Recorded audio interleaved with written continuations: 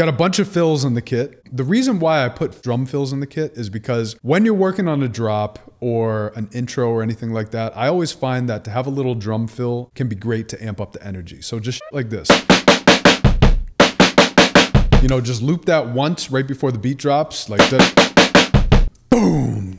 You know, and do your thing. That's why I put drum fills in the kit. I always find that when kits don't have drum fills, I'm always like, man, I need drum fills. I just find that it adds like an extra energy to the situation.